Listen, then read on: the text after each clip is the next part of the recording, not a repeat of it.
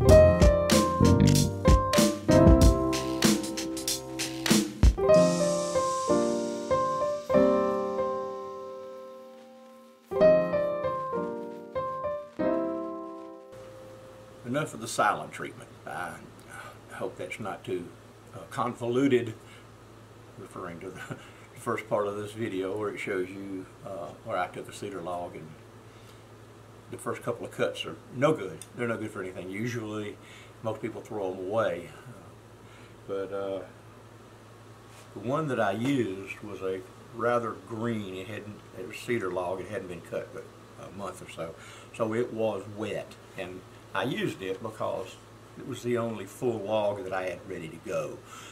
So this is the piece that I got out of it, and really pleased with it.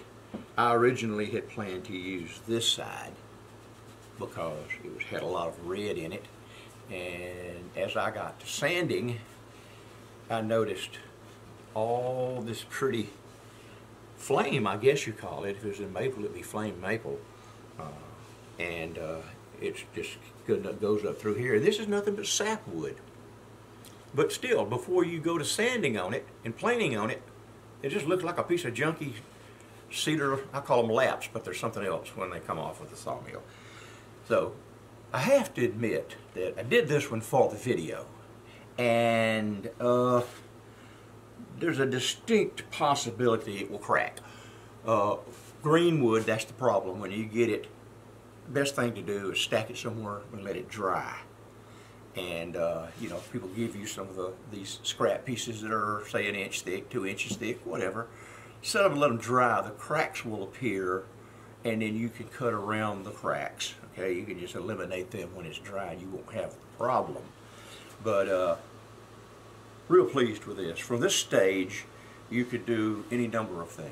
You can seal it with some wood sealer, sanding sealer, sand it some more, or you can just sand it on down to, like I said, about 400, 350, 400.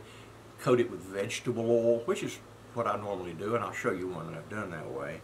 Vegetable oil is a great finish because it's all you have to do is put more vegetable oil on it when you get ready to renew it. But that one is the cedar, and I sell a lot of cedar. I do a lot of cedar here. But let me explain about the cracks, okay? That's what I'm talking about. See, the cracks develop right here, and I've been filling this one with resin, and then I'll plane it down some more, and it will be another little, I call them hoochie coochie boards because I can't hardly say coochie, whatever. I can't say it. Half the time I mispronounce it. So I call them hoochie coochie boards. Make them out of anything. You can make them out of wood. You can make them out of that tabletop material they used to have in the 70s. I'm having a hard time remembering that too. But you can make them out of anything, but wood is what I prefer. This is a piece of walnut, and I played with using a decal, but I don't like the way the decal discolors around here. But I haven't quit working on it yet. I'll try to come up with another finish and make that decal a little bit more acceptable. The back, you have the choice of putting these little feet on them or not. One of the reasons you would like to put the feet on them is because if you do a charcuterie board like this with these door handles, and they're just repurposed door handles. I collect door handles up everywhere, off of drawers and, you know, off of things like this, and I never throw them away. The fact is, these right here came off of a set of cabinets that I redid, you know, 10 years ago, and I just kept them, and they worked a really great option to one with a hole that you could pick up and hang. But if you do these, you've got to either reset a countersink screws, or you've got to use the little pads, and the little pads will get it up off of the finish, and you don't have to countersink. Whatever you want to do. This one has not been finished. It's just a piece of plank. As you can see, it's got rough on both edges. People like that. Just sand them off real smooth, finish them up. They're fine. They're good to go. That is a piece of elm, I think. I'm not real sure, but it's elm. Might be oak. It's probably elm. And this one was oak. And let's see. Here is one that I just refinished with, and this is oak, by the way. This is where the crotch was, where it went this way on the tree. And it come out really great. That is nothing but vegetable oil. You can use vegetable oil, you can use lacquer, you can use polyurethane, you can use resin, and just pour the resin like you would a tabletop. I've done that. And it's just a little bit more expensive, and I'm trying to keep this down and dirty. But see, that has a little bit of resin in it. Anywhere there's a hole, you just put resin, and it can be any kind of resin. You can take the JB Well stuff. It's clear. As long as well, you can do it. It's not clear. It doesn't have to be clear. But you can use this as some amazing. I've got a half a dozen different types left over from the video I done on epoxies and resins. You just add a little bit of mica to them. Any kind of mica. It doesn't matter. You just put a little bit in it, stir it up while you're mixing it, see what it looks like. Add, or next time don't put as much. Whatever you want to do on that. That's all there is to it. These things are super, super, super simple. So simple that if you don't have any kind of, you don't have a planer, you don't have a saw, you can't get to anybody who has a lumber saw, go down to the big box store Buy you some shelving wood. This is a unique piece of shelving, but it's shelving. It's come off the shelving. I had to pick through it. Look at all that bird's eye on that. That is nothing but a 1x12. That's all that is. And it will make a really great hoochie coochie board. I'll round the edges and route it and all that kind of stuff, and that's it. You can make them out of plywood. It doesn't matter. Sand them down good and finish them however you want. But I hope this helps. Like I said, there's a million videos out there on how to do this. Everybody's doing it. I do it because I can't throw anything away. When I have a scrap piece of wood, it's going to become something.